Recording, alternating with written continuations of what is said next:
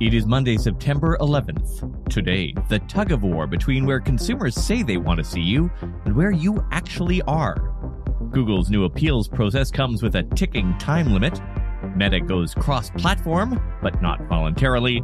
And it's the case of X's disappearing ad disclosures.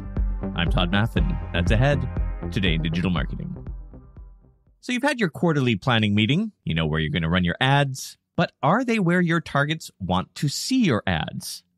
There's often a disconnect between where people say they want to be reached and where we marketers try to reach them. Take YouTube ads as an example. Ask consumers which ad formats they love, and YouTube ads are not going to be at the top of that list, mostly because they're interruptive. They get in the way. Which, of course, is precisely why we filthy digital marketers choose YouTube ads. And new numbers out this week from Kantar's latest Media Reactions report solidifies this. For the second year in a row, consumers said Amazon was their favorite place to see ads because they found the ads to be relevant and useful. But for marketers, Amazon ads didn't even show up in the top 5. Our number one? YouTube, which got a 6% increase in trust among media buyers compared to last year.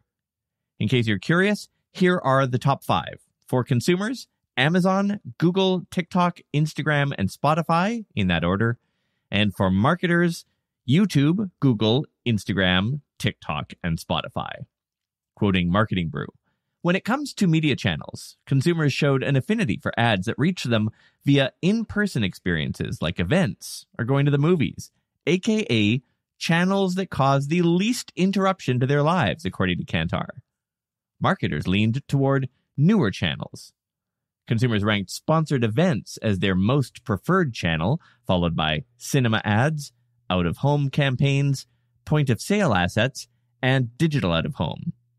Marketers, meanwhile, put online video in their number one spot, followed by sponsored events, digital out-of-home, video streaming ads, and online stories, unquote. As for television, it didn't crack the top 5 for either group, a notable change from last year, where marketers placed it firmly as their number 3 pick. This year, television is down to 12th place, with only 6% of marketers saying they're planning to increase spending in those spaces. Also down, the X formerly known as Twitter, 14% of marketers say they plan to reduce spend there next year. The Kantar study polled 16,000 consumers and 900 senior marketers. Heads up, if you manage your brand's Google business profile, the company will soon be implementing a new workflow for getting a banned profile reinstated, and it comes with a time limit. The old process was convoluted and haphazard. You'd get a form from a support rep, ask them to review. You'd sometimes get a generic reason for dismissing your appeal. You could ask them to look again, and sometimes even have it escalated a third time. The new process is currently active in Europe. It's a kind of step-by-step wizard, which should provide more information about why your account was shut off. But reports say when it asks you for documents to prove your case, you've only got 60 minutes from that point to upload them. Quoting Ben Fisher from SteadyDemand.com, quote, "You have one chance to apply for reinstatement. If you miss this step, you will most likely be denied and have no chance at an appeal," unquote. Back in the day, in the early 2000s, the first app I'd install on any new computer was Trillian. Trillian was an instant messaging app, but it didn't have its own service. Rather, it pulled in chats from all the popular services of the day: ICQ, MSN Messenger, Yahoo Messenger, and a handful of others. It meant you could chat with your friends on multiple networks without needing to have multiple chat clients open. There is a sort of similar app out there now, one that VCs and other tech reporters recommend, but it's one of those monthly subscription apps. It's not cheap, and when I tried it, it got my WhatsApp account banned.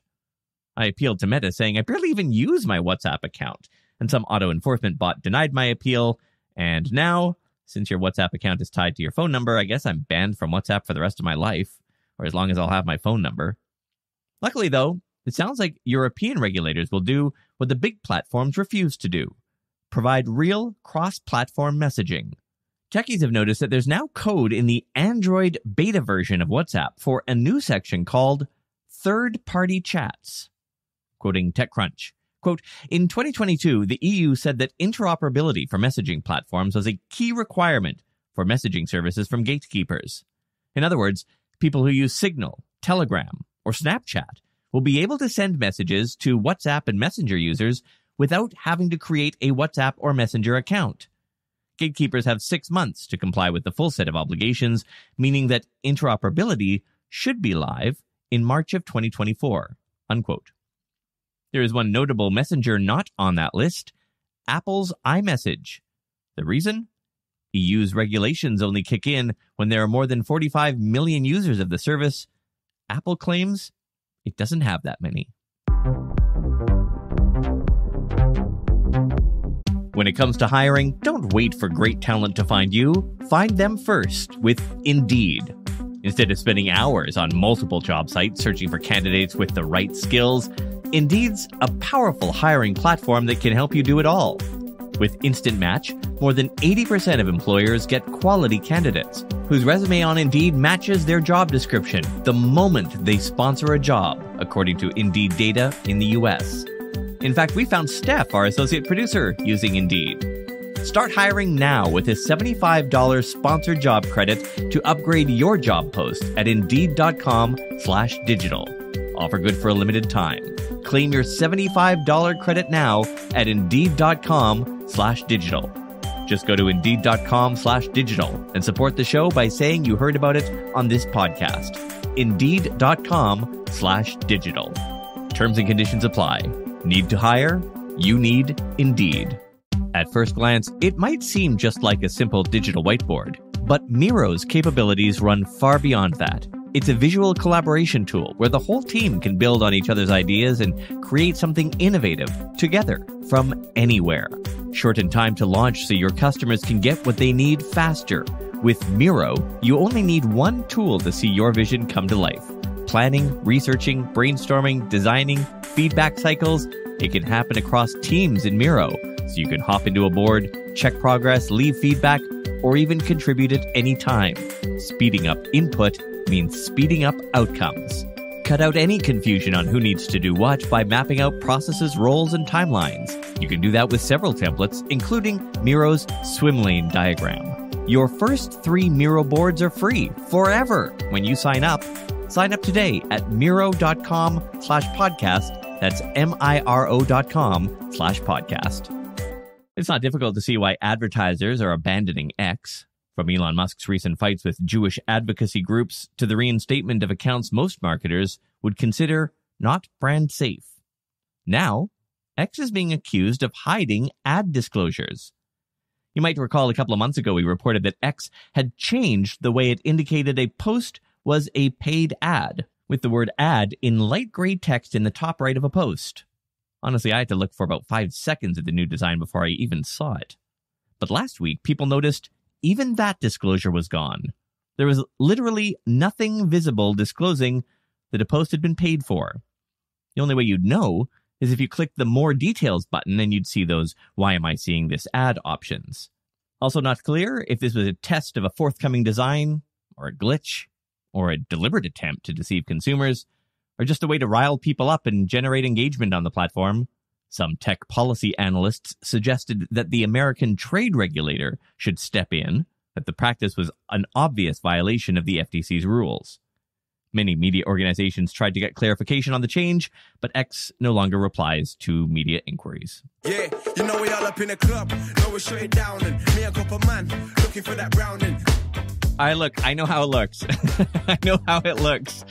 Wednesday and Thursday, I was telling you in this extra about how much I was so excited that Starfield had come out from my favorite game publisher and how I was playing the hell out of it. And then Friday, suddenly, there's no newsletter and there's no podcast.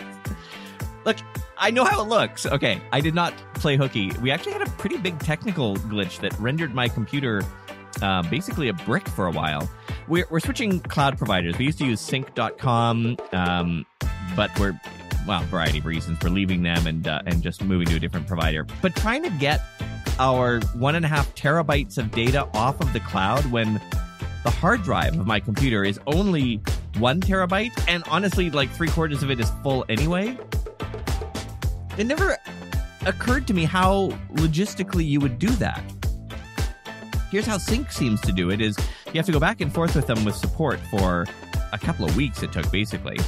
And then they just essentially turn on the tap, and all your data tries to land on your computer, and some of it does, and then your computer completely fills up and stops working and just crashes.